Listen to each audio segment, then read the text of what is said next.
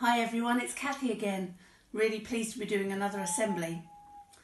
Now later on today, I need to go out, but it's raining. It's raining really, really hard and I don't want to get wet.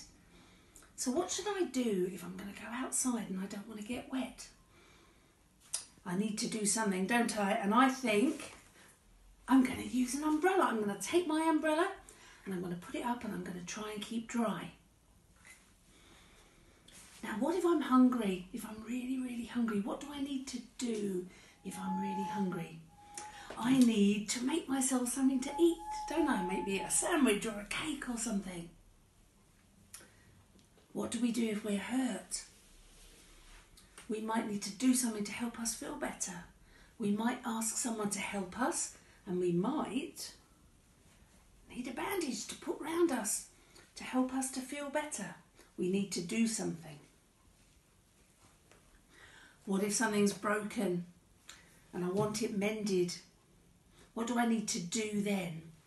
Well, I might try very carefully to mend it myself. I've got some tools and I might try and mend it. And all these things, if I want something, I need to do something to make that happen. I need to use my umbrella to keep dry, and I need to make myself some food if I'm hungry, and I need to mend something if it's broken or dry.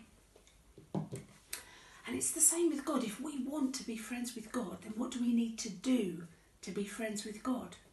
Well, there's two really easy and great things that we can do to be friends with God. The first thing is to read the Bible, to know about Him. Now, you might have at home a book of children's Bible stories, or you might have a Bible, and if we read all the wonderful things God has done, but especially maybe read about Jesus and the things He did and the things He said, that is a great way so that we can become friends with God. And the second thing that we can do that's even easier than that is that we can talk to Him.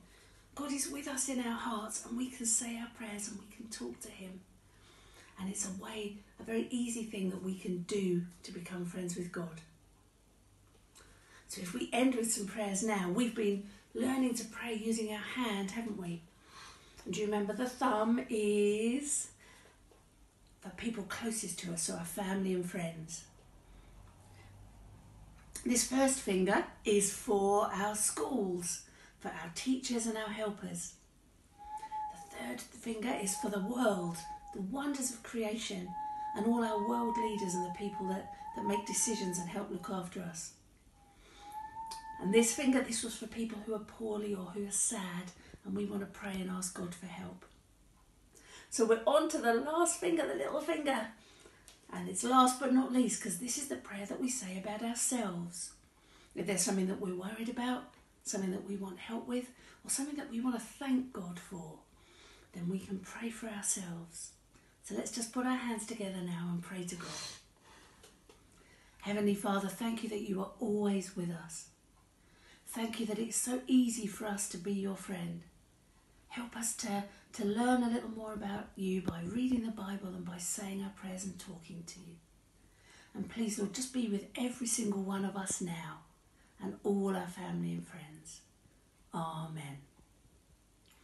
And when we say amen at the end of the prayer, it's a nice way of saying yes, please, or I really want that to happen. So it's lovely doing this assembly, and I'll see you next time. Bye.